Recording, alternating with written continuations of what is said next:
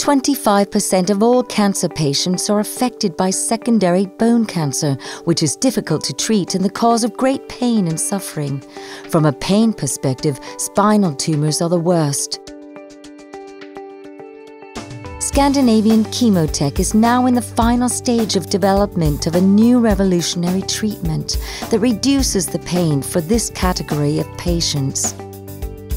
The treatment is administered with minimal surgery at a low cost under general anesthesia.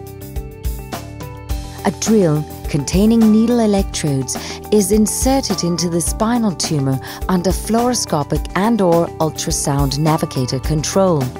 Sensors in the needle electrodes register successful penetration through the trabecular bone into the cancellous bone, indicating the drill is correctly positioned to begin the treatment.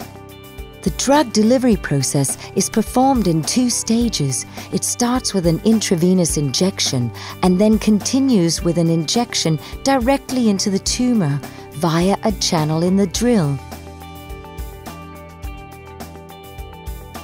The special D-EEPC device then delivers a dynamic electrical pulse. The pulse enhances the effects of the chemotherapeutic substance by opening small pores in the tumor cells.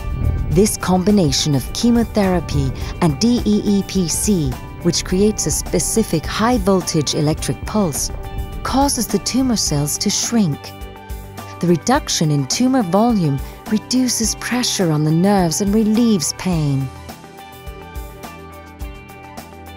Adapting the power of each electric pulse provides the best conditions for maximizing the systemic immune response, while the process as a whole minimizes the risk of high-frequency ablation.